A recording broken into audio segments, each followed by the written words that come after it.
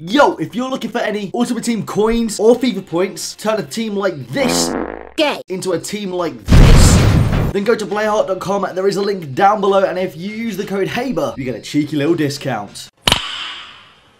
Nice.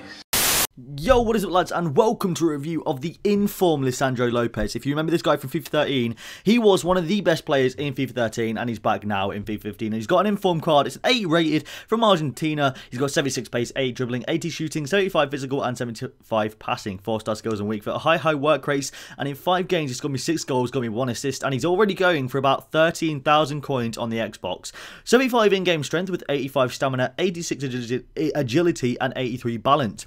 81 finishing, 76 free kick accuracy. He's also got 76 long shots, 78 shot power, 78 short passing, and 74 volleys. He's actually got really good shooting in this game. He's right-footed, he's 32 years old, and he's 5'9", with no specialities and the injury-prone trait.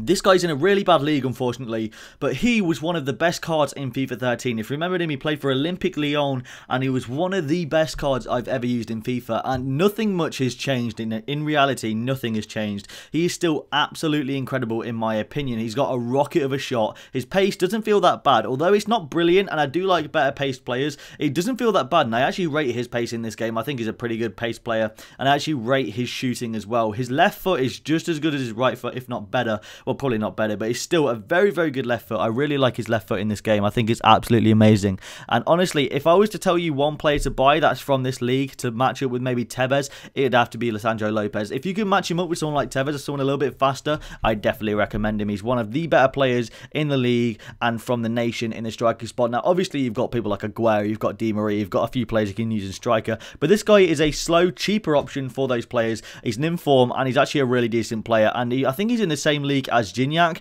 I think Gignac's a really good player as well, so put some pacey wingers down the side, and you could have a really good team up there, maybe playing with Iturbe on the right wing. That's who I played him with in 4-3-3 brackets 3, and I think he was a very good player. Personally, though, he's not brilliant at making his own chances, like running down the wing, unless he's maybe 30 yards out and he takes a strike. He's not brilliant at making his own attacks and his own play, but if someone plays him in, maybe he's like 20-30 yards out, he can actually do really well. He's got a pretty decent dribbling and really good agility and balance, which I really like, because he does do really well getting around players, because it's pretty easy to, you know, dip in and out of defenders when you've got really good agility and balance. The combination does really well, and he stays on his feet quite a lot as well. The injury prone trait, I don't think it does really much that, to be honest. He didn't really get that many injuries, and he played pretty well.